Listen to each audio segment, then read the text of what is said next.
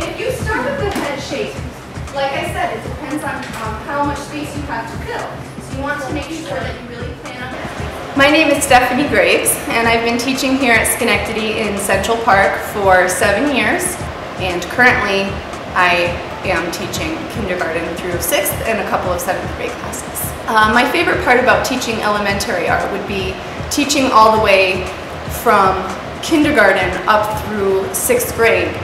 It's a really amazing thing to be able to watch a student learn and grow through that many years, and also have the opportunity to usually work with their siblings and kind of see how they're different as well.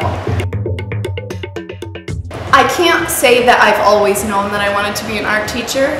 It has always been a strong interest of mine, but once I got to college, I started studying art history.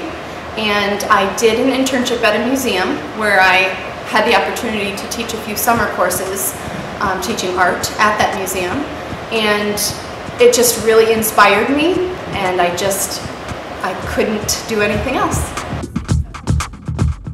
My favorite part about teaching in Schenectady would be teaching a diverse group of learners. I think that teaching so many different types of students really benefits both the students and the teacher. I think we learn so much more, and we have to work so much harder to really get to know each other. And I also think that they learn more things from each other, having different backgrounds.